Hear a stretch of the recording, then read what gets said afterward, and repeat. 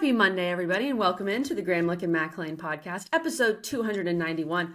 Mac, here is a mental note that I'm giving to both of us that we need to start planning what we're doing for episode 300 because we generally have not done. We did a big thing for 100. Yeah. I don't think we did a big thing for 200. 300 is a big deal. Yeah. We got to start thinking about that. Think about this. 365, a year worth of podcasts is coming up. So we've got two kind of milestones creeping up kind of fast. You could listen to an episode every day. That's crazy. That's crazy to think about. Yeah, that's what we'll do with 365. We'll say you got to go listen to an episode every day.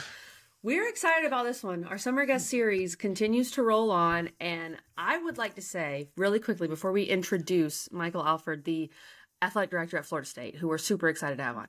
I want to shout out my baby boy, Jacob, who slept through this entire interview we did with Michael. Look at that. And is still sleeping. Look at the little bean. Oh my gosh. I'm so proud of him. He's only 1 month old and he figured out mom needed to go work. So I need to sleep. And I'm just very proud. Speaking of that, Mac, your first Father's Day was yesterday. How did it go? Oh my gosh. It was awesome. So it's special, right? I was gonna go into a whole long thing, but I'm not going to because we don't have a lot of time. But it's there's nothing like it. I mean, it's something honestly that I've looked forward to for a long time. And, to finally have that, to have that little baby girl, to spend all that time with her. And Kaki always says, man, she loves you so much. I love her so much. And to have that day and to have her and be with her, it's special. And so shout out to all the dads out there. We have that role. We got to keep doing our job and growing these babies and getting them right. But yeah, it was awesome, KG. It was a lot of fun. Getting them right, exactly. Shout out to my husband, Nick, on his first Father's Day. I got him and Jacob matching swimsuits, so they are going to look great as we go to the beach next month. But one thing to remember, friends, and I know we just had Father's Day, so maybe this is a mental note that you can jot down for next year. Ingles has everything you need for Father's Day. They've got all the meat you can imagine. If the father in your life is similar to Mac in that they love anything that is made on the grill, you can go get stuff over there. And also, if you're a father and you're in a pinch, they have a really solid baby aisle at Ingles. They've got everything you could need. They've got diapers. We know, Mac. I mean, I didn't even comprehend the amount of diapers. Real quick, how many diapers are you going through a day right now? Look, I don't want to expose my son's habits here as a young little child, but dude can go through some milk. I'll put it that way. So we have been using quite a few diapers, and so we need that baby aisle at Ingles. They got wipes, they've got formula if you need that. They've got everything there, Mac. And so just for any dads out there, they could save you at some point, that baby aisle at Ingles. You know that one commercial where the dad forgets the binky and he has to drive all the way home? You should have just went to Ingles, bro. Yes. They got your binkies right there. The baby would never know. Before we tell you a message about our friends, let me introduce our guest today, Michael Alford, FSU AD, just a guy that I really admire. And to see the way that he's done it, it's impressive, KG. The background that he has, the extensive just relationships that he's been able to build and ways that he's done it. It's so interesting. We talk about this, but the avenue of AD has changed so much. It's not just your retired football coach, basketball coach, baseball, whatever. It's a businessman. It's a guy that has, and women, that you have to know, you have to understand the model, you have to understand the business, how to fundraise, how to gain money, all these different things on top of being a great leader, being a lawyer type guy, being able to relate to coaches, players, lead this athletic department as so. And man, he just really exemplifies that. He's had stops at Oklahoma, Alabama, kind of on the fundraising side and in the multimedia right side. He's with the Dallas Cowboys. Yeah. We talk about the best of the best in the NFL, making the most money in the things that they're able to do. Was an athletic director before he got here. Then, kind of in 2020, he becomes the CEO of the Booster Club.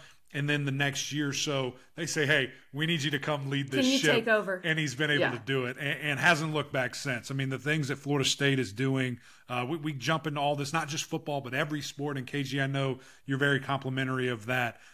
They're killing it. Michael's killing it. And this conversation was so much fun. So a quick word from Ingles, and then we'll get to the interview. It's time to discover the convenience and time savings of contact-free pickup with Ingles Curbside. Just visit shop.ingles-markets.com or download the app.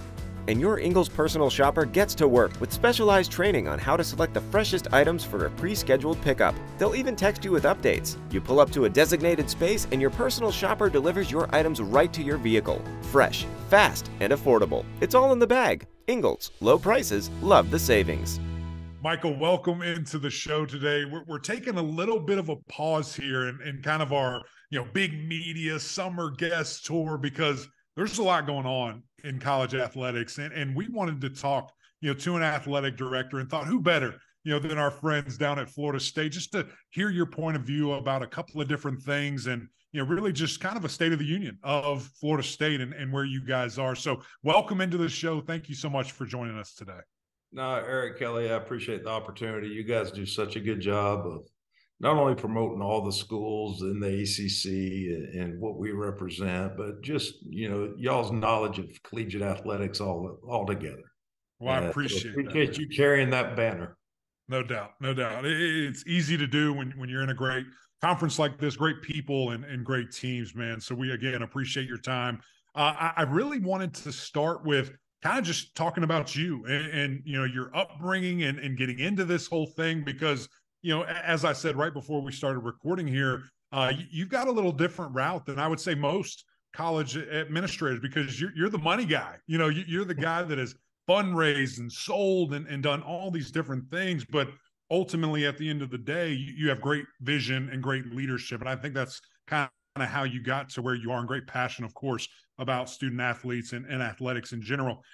How were you able to translate multimedia sales, corporate sponsorships, and get into the athletic department? And is that something that you always saw that career path ending up into? Well, and I do have an interesting background on the pro side of sports and collegiate side of sports, but I grew up son of a college football coach. And so understand what it is to live in a household and the pressures that go along with that. And then being a Division I athlete myself, being very fortunate and blessed to have that opportunity and been able to play and get a feel for it. And then marrying a Division I athlete who played volleyball at the University of Hawaii. And then Laura was also a Division I head coach. So I saw it from the spouse side. And got to know it. And then I have 3 Division I daughters who play sports. So I see it as a father. So I bring a lot of that passion of kind of growing up around this industry my entire life and really helps guide my decision making. I look at what's the impact it would have if that was my daughter? What's the impact if that was my son? And really try to develop authentic relationships with our student athletes and be there for them because I do think I understand what they go through. And same with coaches, understand what the coach is going through because I've seen it from the side of a spouse, I've seen it from a side of a son, and seeing the grind that my father would go through, and then I've seen it also as a side of an athlete. Yeah. On understanding what a coach goes through. Sure. And so it's really bringing all those different experiences to the athletic department and the athletic department culture and really just trying to be authentic. Now on the revenue side, then it's using my experiences, whether it's the NFL, Major League Baseball, ESPN, and some of the projects I've had, really looking at different revenue streams and trying to make sure that we're putting the right revenue streams in place to fund our facilities, to fund our student athlete experience, to fund what we're doing academically at the highest level. And that's something I'm really proud about Florida State, Kelly and Eric, is that we fund our sports to compete for championships across the board. We haven't tiered our sports and said, okay, we're going to compete for championships with these 5, but these 5 we just want to compete. We're funded tops in the conference across the board and top 20 nationally across the board. So we expect championships and want to compete at a high level. And if you don't have those different revenue streams coming in, you're not able to fund them. And that's our goal. Yeah, no doubt about that. And KG in a second is going to kind of talk about those avenues and how you guys have made those decisions. And we're also going to talk about where that comes from. But I did want to hit really quick because you have been such an impressive businessman. You have all these great, examples and time that you put in at a lot of different places. So kind of big picture from an athletic department standpoint, when did that shift occur? It kind of, in your opinion or factually history, if you've seen it, of it's not just the retired football coach, it's not just the retired basketball coach, it's a businessman who has to be the athletic director to kind of guide that ship in the right direction. Well, when you see the dollars have gotten as large as they have, whether it's employment retainment, of talent acquisition, when you're looking at the media contracts, when you're looking at trademarks and licensing, what we're able to do there, when you're looking at your multimedia rights agreements. I mean, the role of an athletic director is so vast, and the different areas. And we're talking revenue, but then you also got to, you got to be a lawyer basically, and have legal counsel very close to you with everything that's going on in collegiate athletics today. My biggest risk personally that keeps me up at night is our medical and our academics and the educational reputation of the university. Those are two very at risks, and compliance. There are really three at risks that I have to be on top of every day, on top of looking at the business side of things and the revenue. So I think the shift came when you saw the growth and the interest into collegiate athletics and having to make these decisions, especially like Florida State, we're self-sustaining. So whatever we do, our budget is dependent on what we're able to go out and bring in to help support the student athlete experience. So I think the shift started really about a while ago, but you're seeing it more and more evidence now of a different type of athletic director that's coming in to run these organizations. Yeah, it makes sense. And, as the money has gotten bigger, you need someone that is a little more qualified in that regard. And I will add this, with Florida State, I've always respected how Florida State is good at pretty much every women's sport. I mean, I love that about Florida State. And so all of that comes from the investment that Florida State has generally put in to women's athletics. And so for you, Michael, when you were, as you've alluded to, I mean, you were kind of downplaying it. You have been all over athletics. You worked for the Cowboys, Oklahoma. You were the athletic director at Central Michigan, and then a bunch of different other stops as well. What was it about Florida State that intrigued you? And when you got there, what did you feel like was the first thing that needed to be done? Kelly, it's funny. I grew up in Memphis. My dad was at Memphis State at the time, and I was the biggest diehard Florida State baseball fan because that was the old Metro Conference. So that's right. Yeah. They were in the old Metro, and they would come to Memphis, and I never missed it. And I'll never forget my dad sitting there watching them. I'm in 7th grade, I think, at the time. My dad goes, "See those guys? They fly. They don't bust." I was like, I want to play there. But I grew up in '86 watching the College World Series run they did then, and Richie Lewis. I mean, just Eduardo, and I played against him and in youth baseball, and it just became a Florida State fan. But I'm old, Eric and Kelly. We didn't have internet and cell phones, so I came out of high school out of Lafayette, Louisiana. And who recruited me? I was a football, baseball guy and had offers in both, and chose just to play baseball at the next level. And so I was always followed Florida State because the tradition, the passion, the location, the history, what Coach Bowden stood for, and following that with the old Metro Conference when they were an independent, and all those teams. If you go to the old Metro, I mean, it would have been one heck of a league. It was South Carolina, Virginia Tech, Florida State, Memphis, Louisville, Cincinnati. I mean, it would have been a football conference. But, so following Florida State and just knowing what Coach Bowden stood for. And I've always been a fan of that. And have always just wanted to be here and just had the opportunity opportunity and knew it was, you have your bucket list of jobs you want to go and have the opportunity to work at. And this was one of them. And I was very fortunate. And so when you did get that job, what was number one on your list, if you will? Well, I was fortunate that I came early and got to know the people as CEO of the Seminole Boosters. And that really helped. But then when I became AD was really getting to know the student athletes at a different level and building that rapport and relationships with them. Because I think Ben and Eric and Kelly, y'all know this is the most impressionable times, in my opinion, of someone's life. It's kind of when they form their opinions. That's why I got back into college athletics. I was very happy with the Dallas Cowboys, and Jason Witten was at practice the other day, and I told him I always use him as the example when I'm speaking, because when I woke up in the morning with the Cowboys, I wasn't making a difference in Jason Witten's life. He was doing okay.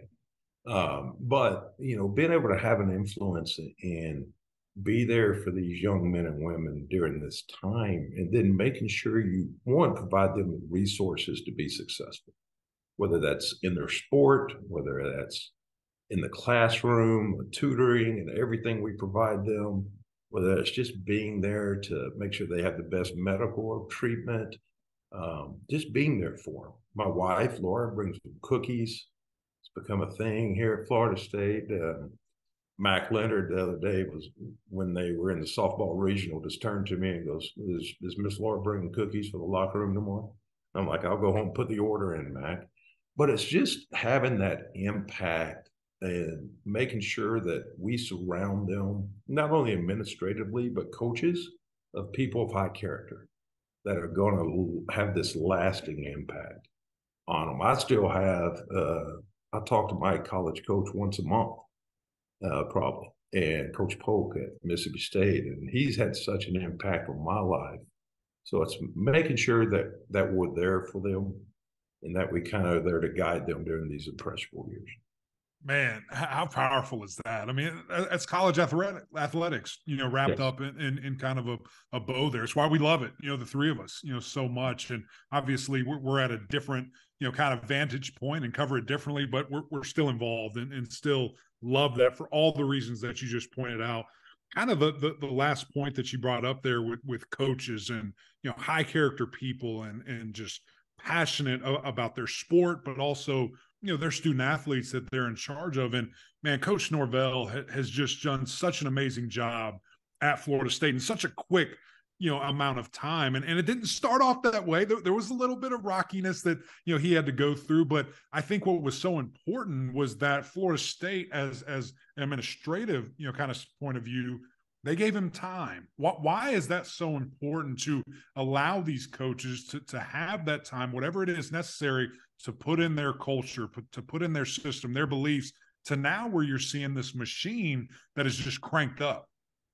Well, we kind of got here at the same time, Coach and I did. And being able to call it behind the curtain, being able to see what he was doing, the culture he was building, and really the type of individual he was bringing in to be associated with the program, whether that's the coaching staff he was formulating, the type of high character men they are and what they believed in, everything down to the players, to the nutrition. I mean, there was a game plan, and being able to work with him through it and understand what the process was going to be to turn the program around. And then seeing the results of the young men and the high character people that were associated with the program, you knew it was going to lead to success. I'm a firm believer it all starts with culture. I love the book Good to Great because your culture is going to build everything that you're doing, and it will result in good success for you. And to see what he was putting in place, I knew, and we knew, success was coming because these young men are doing it the right way and putting their priorities in order of sustainable success. And we talk about that all the time. You can be a flash in the pan, but if you have the right culture, Lonnie's a great example of this. Mm-hmm. If you have a great culture of what you're building, you're going to have sustained success. And that's what you're looking for. We probably could have done so. He probably could have taken some shortcuts and had success a little sooner, but we want the sustained success. And that's what Florida State represents with Coach Bowden, and that success we had, the most historic run probably ever in college football. And we want to get back to that. And we think we, for sure, with this culture, are heading in the right direction. Well, speaking of sustained success, now we look at the upcoming college football season, and Mac and I talk about it basically with every guest because it just comes up, because the FSU hype train has left the station and it is going 100 miles an hour. How do you take advantage of that as an athletic department? How does Coach Norvell take advantage of that? But also realize that, yes, you want the hype because you're returning all these guys and Jared Verse comes back and all that stuff, but you still got to go, play LSU and prove it. So how do you balance that from an athletic department position as a whole? Well, it's being prepared. And one thing when I became, and Kelly, you asked a question, one of the first things I did was getting to know the student athletes, but also internally started putting in processes and procedures to make sure you're prepared. You talk about any great business, and you're going to put in processes and procedures so when success comes, you're hitting on all cylinders. And that was really one of the first steps I do, start some restructuring, working with the boosters, working with our marketing, just making sure our ticket office, how we go about our business operations, making sure that when success comes, that you're prepared. You're prepared to capitalize on it. And that was something we've been working on. We've had a top fundraising year. The last 2 years have been the top we've ever had. We got some facility projects. You're probably going to ask me about that later on. The fundraising going on with that has been very successful. But in order to capitalize on the momentum that you're talking about across all of our sports is making sure we have a plan and making sure that we're prepared internally to have those conversations and to showcase our student athletes. No matter how much success, I tell the story all the time, we got 600 great stories on this campus of these young men and women that are associated with our programs. We need to go out and show them and really show what they're about, their journey to where they are, and ask our partners just to partner with us to help us make an impact on these young men and women's lives. And that's just having a plan and going out and executing it. Just like a game plan in any of your That's sport. right. That's right. You got to be ready. You got to be ready. I think that's very important and very wise, what you just said right there, because it's only a matter of time. And when that happens, how have we prepared, kind of, and can really reap in, all that fruit and that great harvest. So you brought it up. I was going to mention it a little bit later, but let's talk about it now, because it was very interesting when, we got a visit with you guys last year. The huddle was down there. We're doing our summer tour, and I see this beautiful weight room with this awesome equipment, all this stuff. And I'm talking with the coaches. They're like, oh, yeah, this is just temporary. We'll be here for a year or so, and then we'll move in to the next place. And I was like, what? What's going on? So, what's interesting is there was a time not too long ago, actually, where Florida State would not spend money. And it was kind of this, I don't want to call it complacency, but that kind of was what it was. We won with less. Why do we need to spend more? And I think folks like yourself and other administrators have really came in and said, no, we have to keep getting better. Even when we're at our best, we have to keep getting better and keep investing. So now we're seeing this amazing facility, great weight rooms, football only, all these different things. So I guess why is that important? And then just lay out the project for us, what we've got going on. Yeah, it's so important and I go back to the student athlete experience. For us to be able to provide them the greatest experience, they need the best facilities, and that's our job. But not the Monday morning quarterback, Eric. But when I first showed up to Florida State 3 years ago, I was kind of taken back by the facilities and just the knowing coming from Oklahoma. And it's a funny story. We toured Oklahoma's football building that I did when I was there 7 years ago and raised the money for, designed and did that. I was with Joe, and they're building another one already. I'm just like, we Hey, just Thad Turnip scene Of course. and Thad, I was Coach with Venables, Thad's a good, they're dear down there. They're friend. redoing it. They're redoing Yeah, it. I was with him at Alabama. That's right. Thad and I go very when he and I were touring it yesterday and Wow. talking about it and showing me what he was going to do with the new one. But it's so important that we have the very best, and that we're at the end of the day, as I tell our donors, I tell our staff, we're Florida State University. And there's an expectation and a standard that comes with being Florida State University, with being a Seminole. And that's the expectation is to be the very best, and the standard is to have the best. So going out and addressing that, we addressed the locker room in football that hadn't been done. We did the weight room, which hadn't been updated in over 15 years. And built that new weight room. We've broken ground on the 150,000 square foot football facility. We went to softball, added additional seating, did a premium seating area in softball that sold out in 2 seconds. And we're expanding on that. We got plans for baseball. We did some cosmetic things in baseball, but now we're going in and looking at seating. I was on a phone this morning with beach volleyball, looking at building a brand new building, a brand new facility there. I think it's going to happen real soon. So constantly looking at how do we get better and invest in the student athletes. And facilities play a major part of that. One of the first things I addressed when I got here is nutrition. We got hired new nutritionists and went out, and I didn't like our training table for our student athletes. So went out and partnered with the very best who does the training table for the Cowboys, the Saints, the Bucks, the Yankees, Real Madrid, and Man U, and the Florida State Seminoles. We're their own collegiate client. But I want our student athletes to have the very best. So it's really just going out, having a vision, putting the processes in place, but then making sure that what we build impacts them and their daily life, and that they're able to capitalize on it and help them achieve their goals and dreams of being while they're here at Florida State. Well, Michael, you're currently speaking our language. As former student athletes, we all know training table is the most important thing. It's at least top 3. Hey, I went to school in Mississippi. I went to school in Mississippi. We just had fried catfish. Yeah. Look, times have changed because even Mac and I are not that old, but 10, 15 years ago, there were a lot of things they couldn't give us. I remember we had to have a collective jar of peanut butter in our locker room because they couldn't give us peanut butter. We couldn't have they a could give us bagel bagels. and peanut butter. It was unbelievable. But you can't spread it on there. Right. That's right. You can't, that's illegal. So unreal. Dumb. So I'm so glad that's changed in these current student athletes because we know how important nutrition is. And those founding and those building blocks of how you eat in college can, continue on for the rest of your life. But anyway, let's get off the food, even though we all know it's the most important part.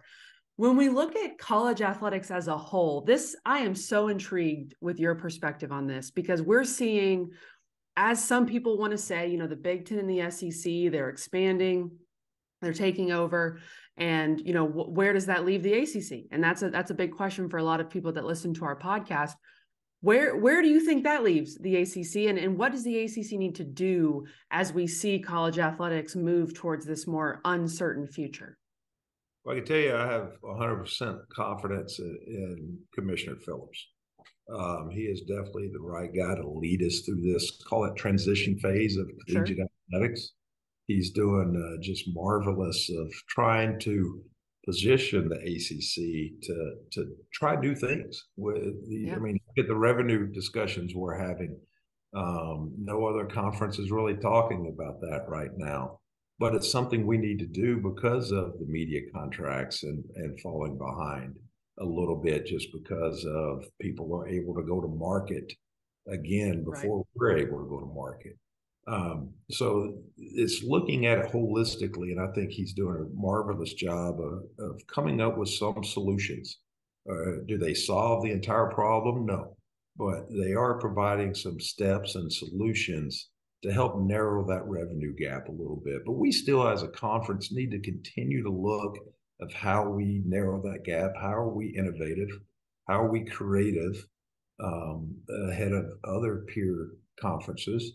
and get ahead of this collegiate new landscape. And it really is about just working together and trying to come up with a solution.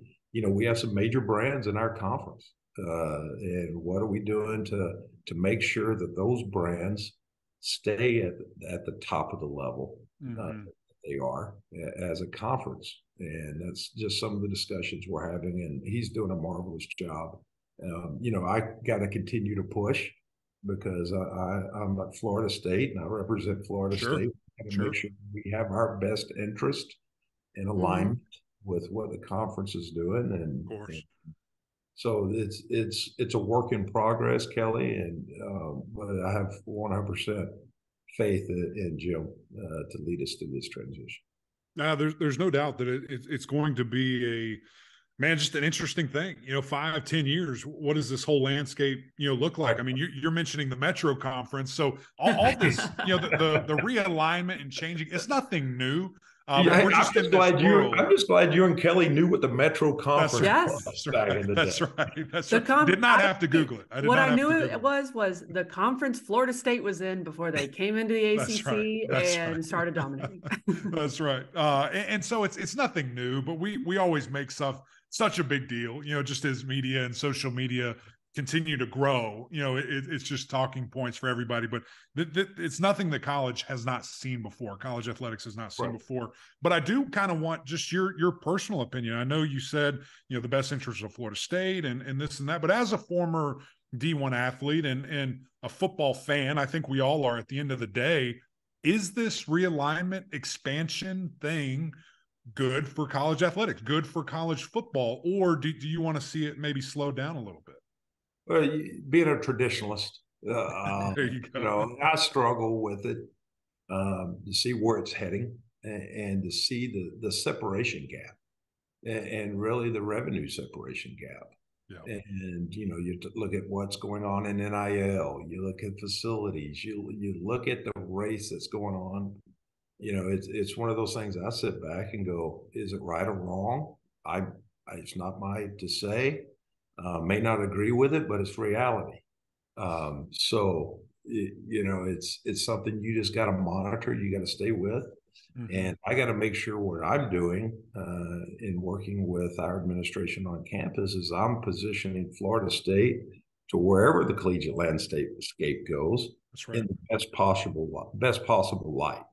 And that's looking at our facilities, looking at what we're doing, student athletes, looking at how we invest in making sure that our brand is still recognizable nationally, globally. Yeah. And what are we doing marketing wise to make sure that we get our message out to who the Seminoles are and what we stand for? There's not many institutions that, and I tell our players, our student athletes this, that you can graduate from a top 20 public institution and have that meaningful degree in the left hand and be able to compete for championships and have those rings on your right hand across the board in all sports.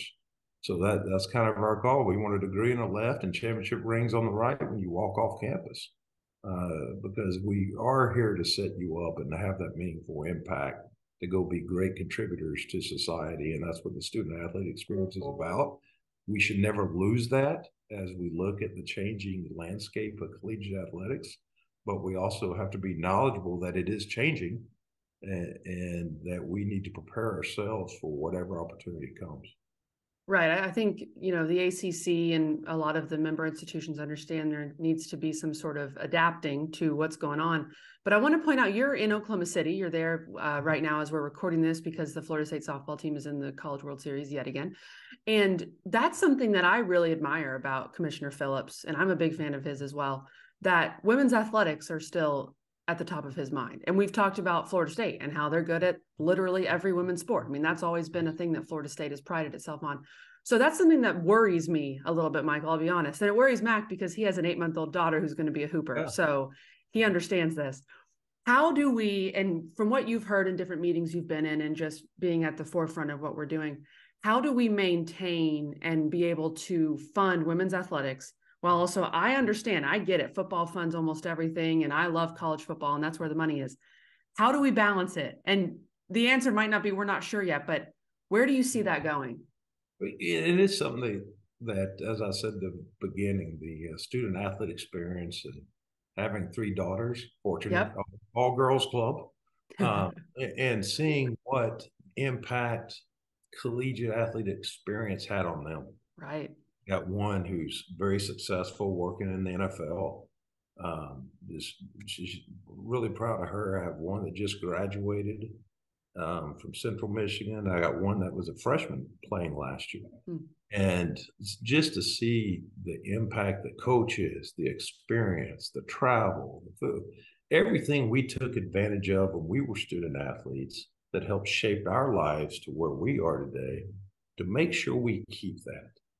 And that's my daily thought process. And how do I make sure that we keep the student athlete experience relevant and that we do have that impact? I was having the conversation last night with one of our donors here, which made a nice contribution. So it was great. Shout out on the pod.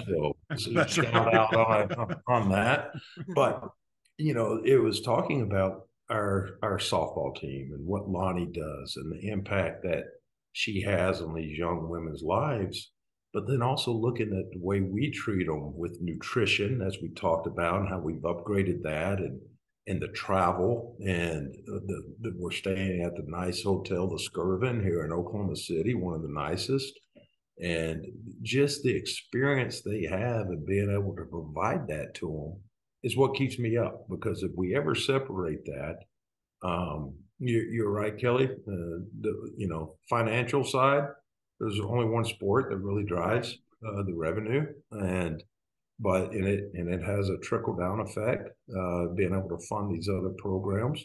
But at least here at Florida State, we're always going to fund our programs as highest levels we can fund them, and make sure that student athlete experience is there, and especially in our women's sports, because it is so important to Florida State.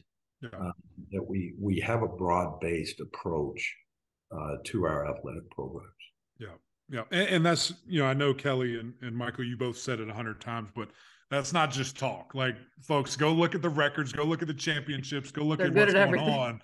Look at the facilities, the facilities we provide them, everything that we're doing for our women's sports, and the high character coaches that go out and make sure that we have leading those programs. They're just such great leaders and have such an impact, which is very important. No doubt about it. I did want to circle back on one thing, just with the changing of athletics. And, when you look at the transfer portal, you look at NIL, you look at realignment, TV contracts, playoff expansion, all these different things that, man, 6 years ago didn't exist, for an athletic director to have to worry about. So it's almost like, hey, Michael, here's a whole new job, put it on top of what you have to figure out. So of kind of those things, and maybe there's something else, maybe you blindside me here. What gets your most attention, or what is something that, man, you just think about it always? You got to carve out time for it every day. It feels like, of kind of, those options there. Yeah. You hit all of them. To be honest with you. But, it really, some of the big things right now is the conference realignment. And I go back to making sure that you got to take care of your internal processes first. And that was one thing when I first became athletic director, when some of this discussions was going on, it was, well, we got to make sure we put ourselves in the best light, facility wise, because if we don't have the best facilities, and we got to make sure no matter what happens, that Florida State the brand is still the brand of what it used to be, and we got to keep growing that. But then you look at something that's really as close as the tampering, the transfer portal, everything going on in the industry right now. And I was fortunate enough to be co-chair of Lead One in the NIL committee back in 2019 that we put together, and we go to the NCAA in January of 20 and provided a system of guardrails, a third-party administrator, agents being registered, and now what do you hear? Hey, we need guardrails, we need party administrator, we need agents being. We told you what was going to happen in 20 if we didn't put guardrails and put some of these processes in place. And now you look at it, now we're like, now we need these things. Well, the genie's out of the bottle. So I spend a lot of time right now. I'm fortunate to still be working on that. And really, the Congress is leading by Florida with Gus Bilirakis and the Commerce Committee. And we're the only school to have Kaylee Mudge, softball, to go to present be asked to go to present in DC about the impact of NIL and how it's impacting her and how she's doing it the right way. And just keep leading that charge, because Kelly, I go back, it is important that we continue to try to solve this, because it is going to have such an impact on the Kaylee Mudges, on the Michaela Edenfields, on these young athletes that maybe aren't playing football, that we can still have that experience for them, and NIL being important. And we just need to get it right and make sure we're doing it the right way. Yeah, I agree. I think we all on this call, on this podcast, agree that NIL, it can and should be a positive, but it's just a matter of figuring out how. And none of us are against students profiting off their name, image, likeness. I mean, that probably should have been happening a long time ago. 100% in favor. I wish they had it when I played. Right, exactly. That's right. Eric, I know Eric wishes they Think had of the money Eric McLean could have made. He would have had that best pizza deal in oh yeah, the beard products. I mean, the opportunities are endless there. But I want to end on at least for me, kind of a positive note here. We all know the impact of college athletics and the impact that it's had on our lives. And I still think the future of college athletics can be very positive and hopefully can continue to impact generations to come. Do you agree with me on that, Michael? Like, the people that say college athletics is dead, college football's dead, whatever, the second NIL happened, I don't agree with that. What are your thoughts when people say that? I'm in total agreement with you, Kelly. You know, at the end of the day, we're here to support the educational mission of any university you're with, and to make sure that we are investing in these young men and women. I mean, you're 17, 22. This is, like I said earlier, I think the three of us can say this is when we had the most impact of who we were going to be later in life. And the people around us had that impact on us. So I believe that to the core value, that we're still having that impact on these young men and women. We're still positioning them to get a great education from like I said, a top 20 public institution in America, and give them the opportunity to have friends and really form their opinions and philosophies and on life and how they're going to go out by what we surround them with, to go be great contributors to not only their hometowns or society or wherever they end up, but compete and be great people that you would want to employ. Yeah. And that's our job, because we are teaching them those core values while they're here. And I don't think that's ever going to go away. I think now it may change. And once again, we're all for the NIL. I think it's great. They should profit from it, but never lose the fact that the educational mission of the university is why you're at a university. Right. No doubt. We'll check every one of those boxes, man. Every single student athlete Kelly and I, have interacted with from FSU, they exemplify all of that. And you guys are doing an unbelievable job. We cannot wait. I can't stress that enough. We cannot wait to see what these Seminoles can do. We think it's going to be a massive year, and just really grateful for your time and insight. This was great. This was a lot of fun. No, I appreciate you too. Well, like I said at the beginning, I appreciate how y'all represent and promote the conference and all the schools within the conference. And, the ACC is a special place. And we're looking forward to this coming up football season.